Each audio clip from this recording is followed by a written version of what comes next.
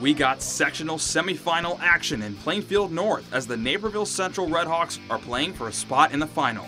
Standing in their way are the Oswego East Eagles. The last time these two faced off, Central came out on top 2-0 in the 2017 Regional Championships.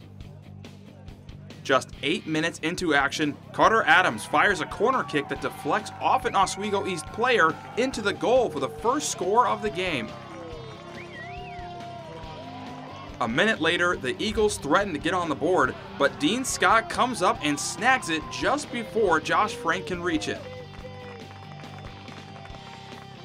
On to the second half, Kellen Klosterman makes a great pass to Grant Glorioso, who capitalizes on it to tie the game up at 1.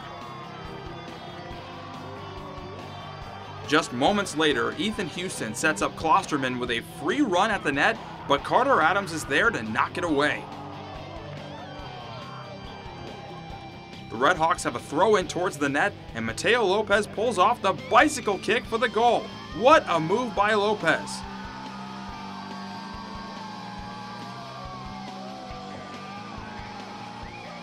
Now with the momentum, this is Adams with another corner kick that finds the back of the net again. His second goal of the night makes it a 3-1 game.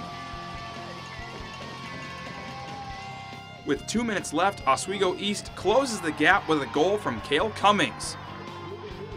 The Eagles run out of time though, surrendering a 3-2 defeat to the Redhawks. Naperville Central will face Naperville North on Saturday in the Hawks' first sectional final appearance since 2015.